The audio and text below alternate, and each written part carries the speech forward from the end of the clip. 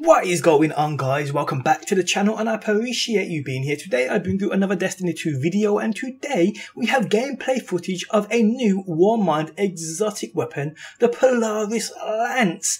Gameplay footage comes from the PlayStation channel, so credit to them. Their channel can be found linked within the video description if you do want to check it out. The gameplay is set within the new PlayStation exclusive strike called the Insight Terminus. So this new exotic scout rifle, what do we know about it so far?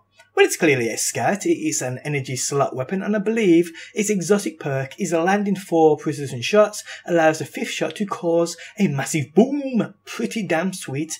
Now this is a weapon we have seen a lot of, just not gameplay of until now. We have seen it numerous times on Anna Bray's back via all the Warmind trailers. We've also seen a few Guardians wielding this weapon from a few screenshots. So it's good to see gameplay of it and the scout rifle in action. It's clearly a slow rate of fire, high impact scout, and it does indeed look great. Question is, how is such a weapon obtained?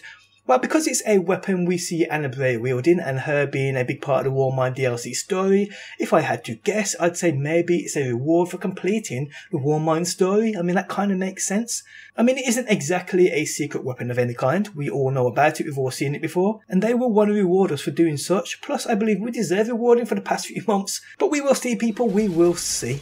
Okay, so we're going to move on to a few other exotic weapon changes. Now, I posted a video of exotic weapon changes we know of so far, which I posted about 3 or 4 days back, which if you missed, there are some amazing changes being made to exotic weapons, and if you want to check that video out, you'll find it linked within the video description. But changes we speak of today are of recent announcements. So here is what's happening to the Risk Runner, the exotic energy SMG. In the words of Bungie, Risk Runner, we gave Arc Conductor increased resistance to incoming arc damage 50% and enabled it in the Crucible. Arc Conductor will now activate when the weapon is stowed, but damage resistance will only work when the weapon is in your hands.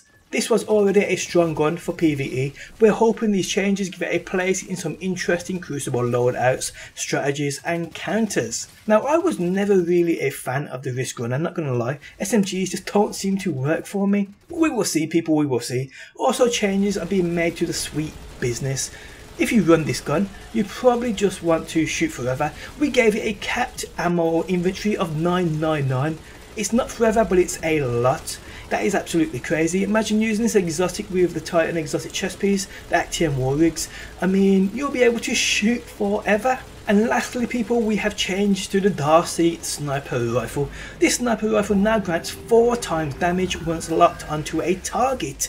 Exact scaling depends on activity, difficulty level, cap delta, etc. It shouldn't take a master strategist to figure out how this will benefit you in PvE.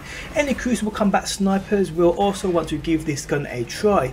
It's got a 7-round magazine, reduced zoom for closer engagements, and an aim assist stat retuned to be more generous when you haven't locked a target yet, for better results while drag sniping. I mean, damn! The Darcy I can see being a real hit with snipers in PvP.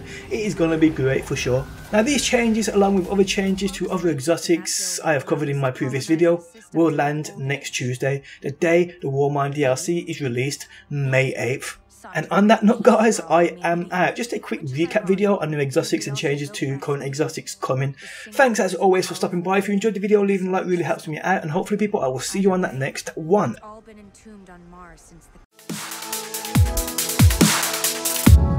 Always in the wrong, knowing where we stand, but you and I will carry on. We never get it right.